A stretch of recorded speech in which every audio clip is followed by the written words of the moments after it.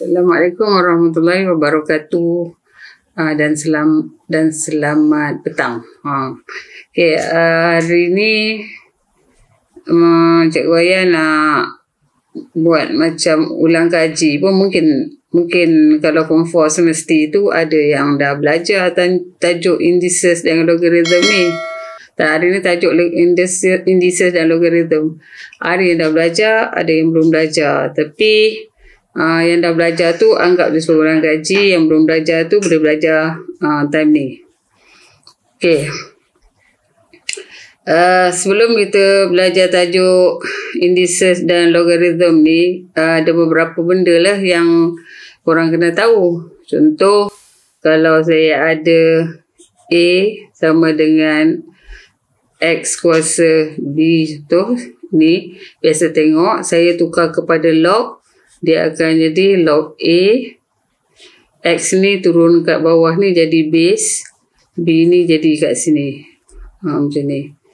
Kalau contoh lagi, kalau saya ada Y sama dengan A kuasa M, macam mana tadi?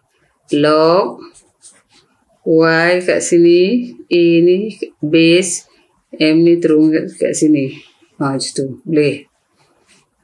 Contoh 1, contoh 2, contoh 3. Okay, kalau saya ada nombor dalam 4 sama dengan 2 kuasa 2, nak tulis dalam bentuk log 4, 2 ni turun kat bawah ni, 2 ni kat sini. Situ. Boleh. 4, yang contoh lain pula, kalau saya ada 5 kuasa 2 sama dengan 25, nak tulis dalam bentuk log ini 25 yang bersendirian ni, 5 ni letak kat sini sama dengan 2. Tu. Atau lain lagi, kalau saya ada 4 kuasa 2 sama dengan 16, nak letak dalam log 16, 4 ni turun bawah sama dengan 2. Macam tu. Okay, ini dalam bentuk indeks, kita tukar dalam bentuk log. Okay, kalau saya ada 5, 6 kat sini, log pula, contoh log X base 2 sama dengan negatif 3. Saya tak nak dalam log. Saya nak dalam bentuk indeks ni. So, X sama dengan 2 kat sini kuasa negatif 3. Boleh auto dapat 1/8. Buat turun bawah 7. Kalau saya ada katalah log 3X sama dengan 4, saya tak nak log X sama dengan 3 kuasa 4. 3 kuasa 4 berapa? 3, 81. Itu. Contoh 8. Kalau saya ada contoh log 10 base X sama dengan 1/3, 1/3. Tak nak log 10 X kuasa 1/3. Macam ni macam nak cari ni. Jadi X kuasa 1/3 letak kat sini 10. Satu cara, kuasa saya darab 3, darab kuasa 3, darab kuasa 3 macam tu. Jadi ini 3 akan cancel. So, sini X 10 kuasa 3 1000. Sini. Contoh lain lagi. Kalau saya ada log X 1/4 sama dengan 2. X sama dengan 1/4 kuasa 2. Kalau macam ni 1/16. Macam ni. Ini pengetahuan yang sepatutnya kita ada. Tukar daripada bentuk indeks kepada bentuk log, indeks kepada log, indeks kepada log, atau sebaliknya daripada log kepada indeks. Ini pengetahuan sedia ada yang kita kena tahu, yang kita kena belajar sebelum kita buat soalan-soalan yang jenis-jenis soalan yang lain ni. Okay, boleh? Okay. Kemudian kita kena tahu law.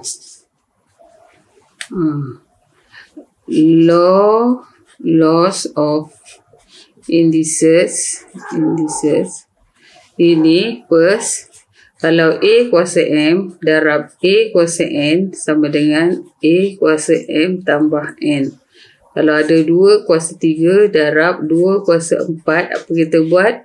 2, 3 tambah 4 sama dengan 2 kuasa 7. Tu. Yang kedua, kalau saya ada A kuasa M bahagi A kuasa N, anjing tu bunyi pula.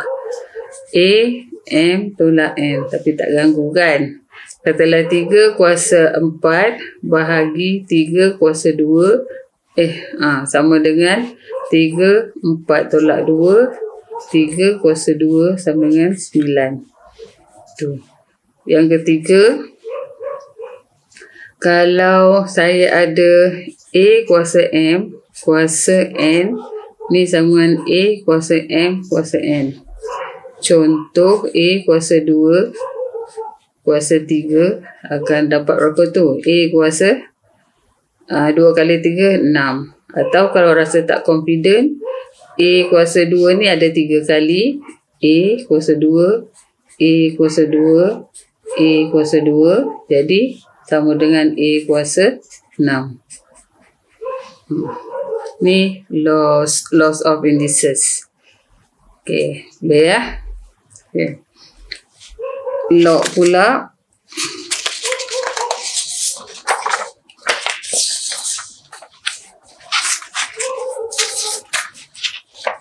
Laws of law.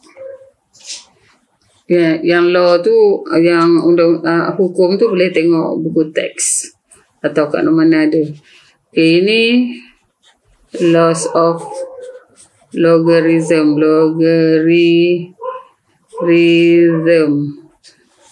Ni. Okay, first, kalau saya ada log A, X darab Y, ini sama dengan log A, X tambah log A, Y. Okay. Apa-apalah kalau ada A 2 darab 3. Ini bukan perpuluhan, darab. Jadi log A 2 tambah log A 3. Macam tu. Kalau yang 2, kalau log hukum yang kedua, kalau saya ada log A, X bahagi Y bahagi, akan jadi log A X tolak log A Y. Macam ni. Nanti kita tengok macam mana. Banyak contoh. Soalan 3. Soalan pula hukum yang ketiga, kalau saya ada log A M kuasa N, kuasa ni boleh turun, N log A M. Sama juga hukum log ada 3, hukum indeks pun ada 3. Ya. Sebelum kita buat, kita mesti ada hukum-hukum ni. Hukum-hukum ni. Okay, hukum-hukum ni letak kat depan.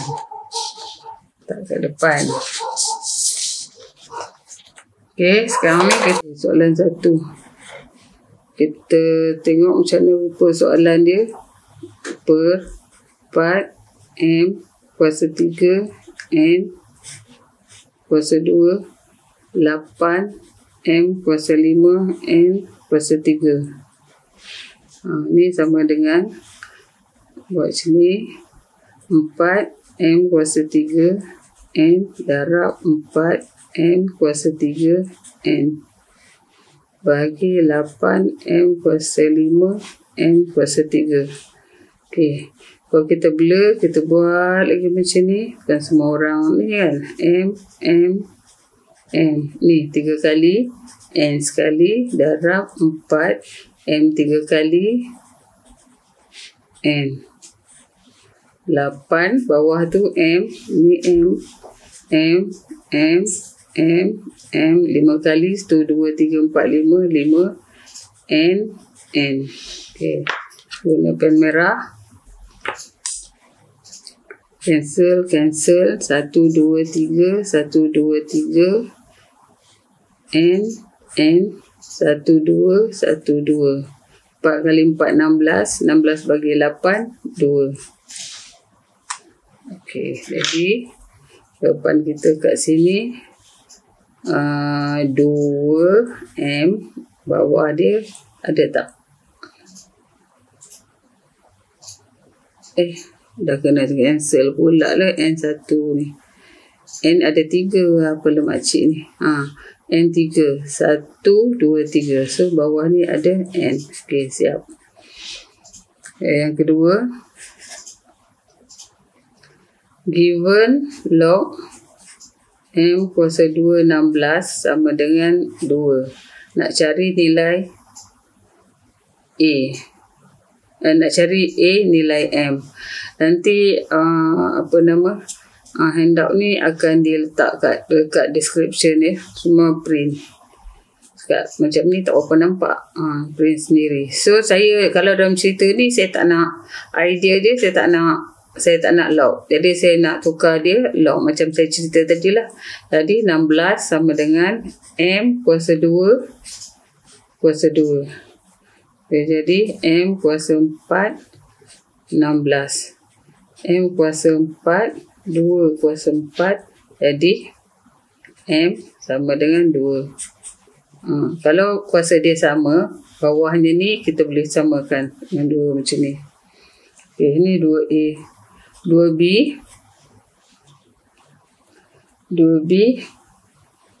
log 4 1 per M kuasa 3. Ni sama dengan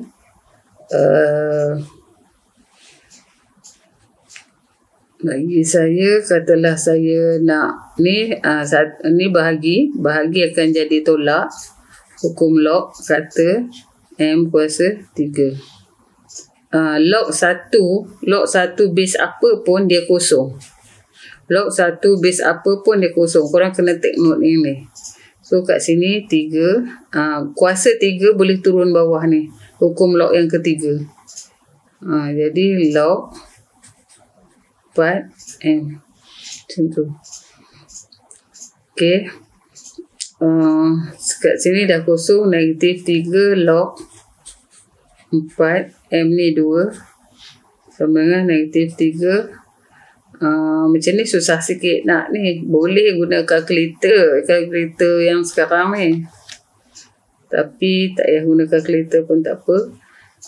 Kita tukar je log 2. Tukar base. Saya nak tukar pada base 2. Jadi log 2 per log 4. Tukar base. Jadi saya letak base kat sini. Jadi negatif 3 1, log 22 ni 1, log 10 1, log 5 1, log 7 1 per log 2 kuasa 2. Saya edit sikit. 2 ni letak kat depan sini. Jadi negatif 3 1 per 2 log 22. Tadi log 22 1, log 10 1, log 20 1. Jadi ni 1 sama jawapannya negatif 3 per 2. Okey. Siap soalan 2. Soalan 1 dan soalan 2. Kita masuk pada soalan 3. Soalan 3. Soalan 3. Apa soalan dia? Ini pernah keluar dalam exam ni. 4 kuasa X sama dengan 48 tambah 4 2X tolak 1. Okey. Idea dia macam mana? Okey. Bagi saya 4 2X sama dengan 48 tambah 4 2X darab 4 kuasa 1. Sebab kita boleh pecah. Kita boleh tambah, kita boleh pecah. 4 kuasa 2X, 4 kuasa 1 ini kalau saya tambah di atas dia, base ni asas sama. So 2X tolak 1. Saya boleh pecah macam ni. Ni penting dia ni. So bila tengok macam ni macam blur. So saya suka let lah. Let M sama dengan 4 kuasa 2X. 4 kuasa 2X. So sini 4 kuasa 2X ialah M 48 tambah Berapa tu? M. Ni dia ikutkan sini, saya letak macam ni. Tapi tak apalah. Saya ingat nak jimat kertas. Tulis je lah tak.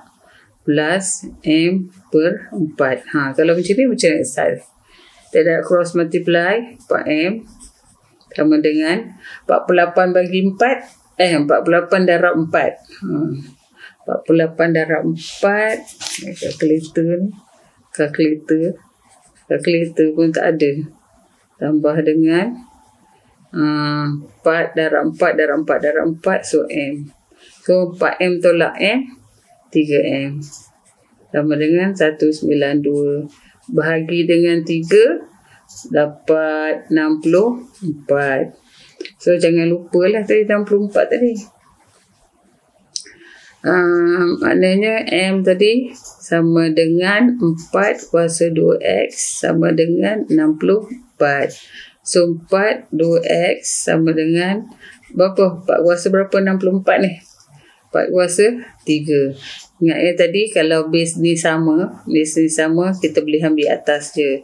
So 2X sama dengan 3, X sama dengan 3 per 2. Macam tu. Ini soalan 3 pernah keluar dalam SPM. Okey, boleh. Soalan 3.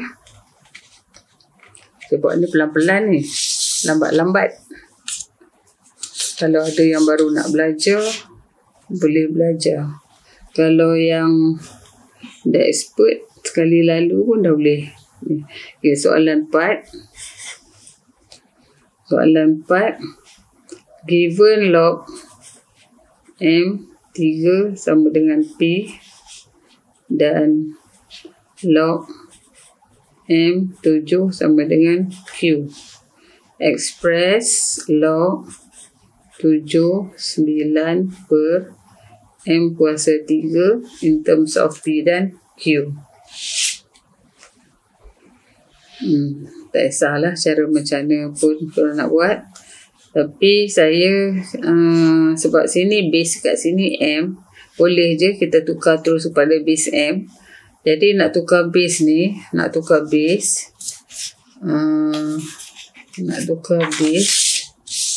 saya tak terangkan tadi kan. Kalau saya ada log A, B, saya nak tukar base kepada base apa-apa, saya akan buat per macam ni. Log B, log A. Yang B ni duduk di atas A ni. Lepas tu letak je base apa yang kita nak. 2. Macam tu. Kalau saya nak tukar katalah base log 5 base 4. Saya nak tukar base, saya letak ni log 5 log 4. Base apa saya nak? 10. Ni cara tukar base. Cara kita tukar base. Okey. Sekarang ni saya nak tukar base ni. Apa tadi saya buat? Log 9 per M kuasa 3 log 7. Betul. Okay, saya nak tukar pada base M, saya letak je M kat sini. Okay, ni sama dengan, saya buat kat sini rugi kertas. Jadi log M, ini bahagi. Jadi saya hukum log yang kedua tadi, 9 tolak dengan log M kuasa 3. Hukum dia. Kat bawah ni log M7. Okay, ni sama dengan ni saya bawa balik kat sini per dulu supaya kita tak mudah silap. So 9 tu 3 kuasa 2. Sebab saya tengok sini 3M ni saya nak ganti P ni. Ni tolak 3 ni boleh turun bawah. 3 log M. Ini log M7. Okay, ni sama dengan tadi hukum log yang ketiga. 3 boleh turun bawah. Buat per lagi. 2 log M3 tolak 3 MM1. Log 10 1. Log 20 1. Log yang sama ni nilai dia 1. Ingat tahu. Okay, log 7M. Log 7M Q. So sini Q kat bawah sini. Buat lagi supaya kita tidak silap. So 2 ini 3P, ini P tolak 3 bagi Q. So jawapan kita 2P tolak 3 per Q. Okey, ni soalan 4. Soalan 5. Soalan 5. Soalan 5. Soalan 5. Soalan 5. Okey, soalan 5. Soalan 5. Solve the equation 2 plus log 3 x tolak 2 sama dengan log 3 2x. Okay. Ini idea dia kalau log ada banyak cara, tak kisah. Saya suka bawa sebelah kiri. Sebab nanti ada orang lain, caranya lain, tak kisah. Ketiga, MX ni saya betul cara dia, boleh diterima. 3 2x sama dengan negatif 2. Maknanya saya bawa yang log sebelah kiri, yang di belah kanan. So sini log 3. Ingat ini tolak. Bila tolak, hukum log kata bahagi. Sama dengan negatif 2. Ni negatif 2. So ini x tolak 2. Ini bahagi dengan 2x. Macam tu. Dia hukum tu nampak macam biasa je. Tapi bila kita apply, dia jadi macam ni. Okay, bila situasi macam ni, ada macam-macam cara. Ada orang dia tambah log belah sini. Tapi saya punya style, saya nak buang dia log sini. Kalau saya buang log, saya akan jadi x tolak 2. 2x. Macam mana tadi? Buang log. 3 kuasa negatif 2. Betul. Jadi 1 per 9. 3 kuasa 2, 9. Kita nak cari x dia. So saya cross multiply. 9 x tolak 2 sama dengan berapa ni? 2x darab 1. So 9x tolak 18 sama dengan 2x. 9x tolak 2x sama dengan 18. 7x sama dengan 18. X sama dengan 18 per 7. Soalan 5. Banyak hukum log yang kita kena apply dalam cerita ni. So kita kena kuasai hukum log ni. Okay. Kita sambung lagi. Soalan mana? 6. Soalan 6. Given that 2 kuasa 3x sama dengan P. 2 kuasa y sama dengan Q. Dan cari 8 kuasa x tolak 5 sama dengan 2 kuasa 3x tambah y. Saya suka buat bersih-bersih macam ni. Okay, sekarang ni kita kira. Dia given 2 kuasa 3x P. Kat sini 8. Maknanya saya buat 2 kuasa 3x. 8 ni tolak dengan 5 sama dengan 2 kuasa 3x darab dengan 2 kuasa y. Okey. Kat sini P. Nampak tak sini P? P tolak 5 sama dengan P darab dengan ni 2yq. Soalan nak apa tu? Soalan nak P in terms of Q. So P in terms of Q. Kita kemaskan sikit, seram pula titik-titik ni. PQ. Dia darab sebenarnya. So P tolak dengan PQ sama dengan 5. P factorize Q sama dengan 5. P sama dengan 5 bahagi 1 tolak Q. Okay. P in terms of Q. Ni ya soalan 6. Boleh tadi masa cuti-cuti ni study. Okay. Soalan 7. Soalan 7. Soalan 7 ni. Soalan 7 given log 53 sama dengan P. dan log 5, 4 sama dengan Q. Find the value of X jika log 5X sama dengan P tolak 2Q. Korang-korang nak study kena buat kertas A4 je ni, bersih je. Kita barulah ada idea sikit nak buat. Kalau tak kau paper kecil-kecil serabut. So okay, macam mana nak buat ni? Log diberi P ialah ini, Q ialah ini. Saya ganti je lah. Log 5X. Wait, soalannya nak apa?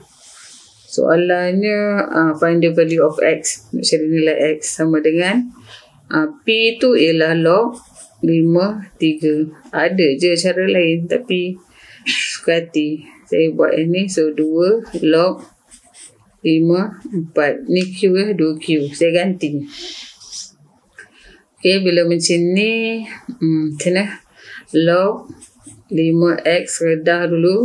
Yang pastikan hukum log kita okey. 3 tolak, nak boleh lompat je, tapi tak apalah. Buat 5, 4 kuasa 2. 4 kuasa 2 ni 16 tau. Jadi log 5X sama dengan log, hukum log kata kalau tolak dia bahagi.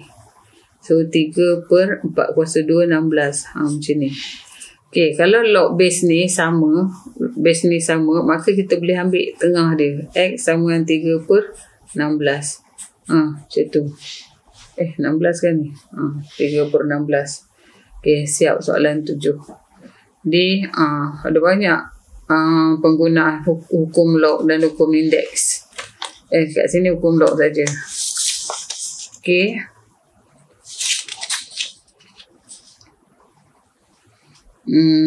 Soalan berapa pula? 8. Soalan 8. Given H sama dengan 5 kuasa X, K sama dengan 5 kuasa Y. Express K per 25 X tambah Y bahagi 125 Y. Sana saya nak guna H tu. Tak apa. 5 ni ada idea 2 X tambah Y. Bawah tu 5 kuasa 3 Y. Macam tu kan? Okay. Jadi saya nak buat apa? Saya nak tengok lah. Saya ganti. Try. 5 kuasa 2X. Ini boleh darab ni. 2X ni darab ni. Buatlah step by step. 2Y bagi 5 3Y. Setuju tak bagi? Sebab ini senang nak ingat. 5 kalau bagi 5 atas ni kita tolak. 2X tambah 2Y tolak 3Y. Tu tak? Jadi 5 2X 2 tolak 1. Lepas tu nak ganti kat mana tu? 5 2X darab 5 negatif 1. 5 2X ni dia macam 5 kuasa X macam ni. 5 kuasa X. Itu 5 kuasa negatif 1. So 5 kuasa X ni ialah H. So H darab H kuasa 2. Yang ni turun bawah. Siap-siap boleh. 5. Mana K saya dah hilang. Y 2X tolak Y. Apa 1 pula? Allah, silap makcik. Makcik ayah ni silap. So 5 per Y. 5 per Y. Bawa kat bawah ni 5Y macam ni. Kadang-kadang memang macam ni. 5 kuasa Y ialah K. Bila hampir. Okay. Dah siap soalan 8A.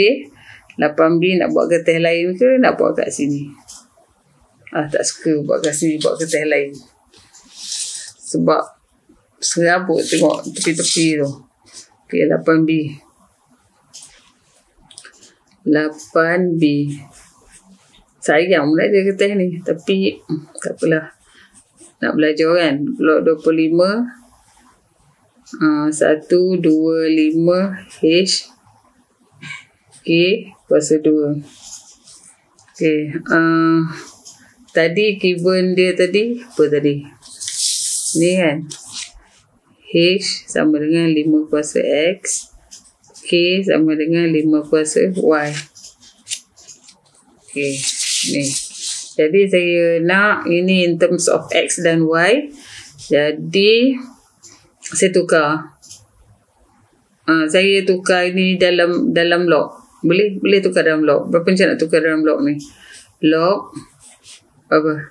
H 5 turun bawah sama dengan X. Kat sini tukar dekat log. Jadi log K 5 sama dengan Y. Sebab ni dia bagi log. Ni tadi dia bagi indeks. Kan? Ni bagi log, tukar dalam log. Susah sangat. Okay, tukar. Oleh kerana ni base 5, ni 25 saya tukar base per. Ingat tadi, ini semua duduk kat atas log 125 H per K kuasa 2 macam ni. Log 25 kat sini. Macam tu. So tukar 5 sini. Beza kan tau ni. Duduk kat bawah sikit ni. Dengan sebaris. Nanti kita yang serabut. Per. Okay, log 5. Ini. Okay, saya bagi 2 macam ni dululah. 125 H.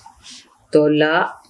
Log 5 K kuasa 2. Sebab ni bahagi dia macam tu. Yang bawah ni log 5 kuasa 2. Okay, sama dengan per. Ini darab tau. Saya pecah log 5.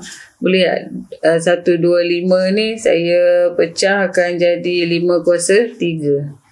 5 kuasa 3 tambah H ni. Asingkan tu jadi besar tu.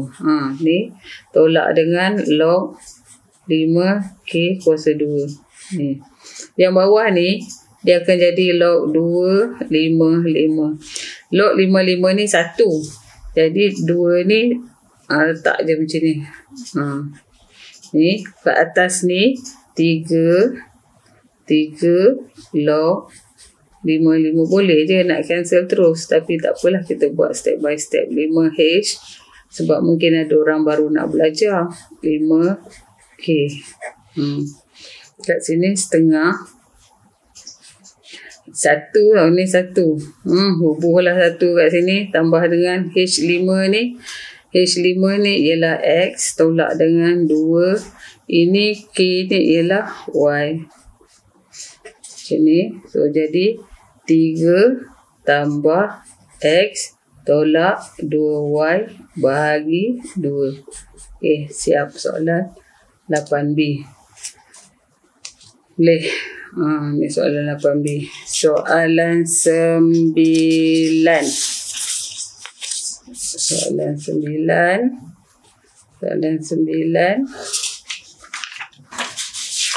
Soalan 9 ni dia macam ni. Soalan 9 diberi Y sama dengan P X kuasa N tolak 24. And Y sama dengan negatif 8, 1X sama dengan 2. Dia macam koordinat lah, negatif 8, 2. Dan Y 104 dengan 4. Y 104. Macam ni.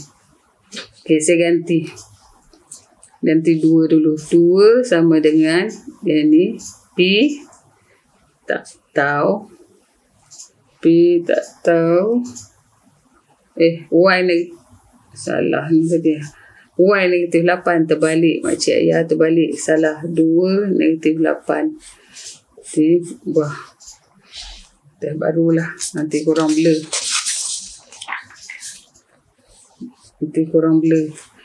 Soalan 9 saya tulis balik. Y sama dengan P X kuasa N tolak 24.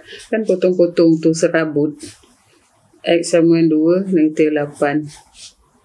Ini 4 1/4. Okey. Saya gantikan negatif 8 sama dengan P 2 kuasa N tolak 24. Kalau saya nak kemaskan sikit, P 2 kuasa N sama dengan negatif 8 campur 24. Maknanya 16 lah. Cuma 1.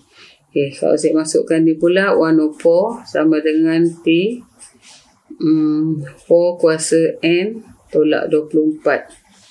Kalau saya nak kemas, P 4 kuasa N sama dengan 1/4 plus dengan 24. Jadi 1/4 plus 128. 2. Okay. Dari 1 dengan 2 ni saya bahagi. Saya bahagi 2 bahagi 1.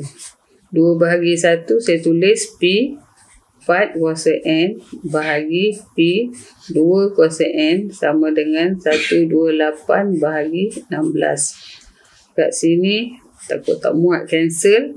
Jadi 4 kuasa N kan. Ni boleh cancel 4 kuasa N. Buatlah 2 kuasa N sama dengan 128 bagi 16. 8. Jadi dekat sini 4 kuasa N, buat je lah 4 kuasa N bahagi 2 kuasa N sama dengan 8. Jadi 4 ni 2 kuasa 2N bahagi 2 kuasa N sama dengan 8. 2N tolak dengan 1 N. 2N tolak N sama dengan 8. 8 ni ialah 2 kuasa 3. Jadi N sama dengan 3. Jadi ni sama, N sama dengan 3. Okey, siap. Gantikan N sama dengan 3 dalam 1. Dalam 1 boleh. So P sama dengan P 2 kuasa 3 sama dengan 16. P 8 sama dengan 16. Betul tak? 2 kuasa 3. Macam ni lah. 8 P 16. P ialah 16 bagi 2. 16/8 2. Okey. Siap. N sama dengan 3. P sama dengan 2. Okey. Siap soalan 9. Soalan last. Soalan 10. Soalan 10. Given log 9x sama dengan M, log 3y sama dengan N. Express XY.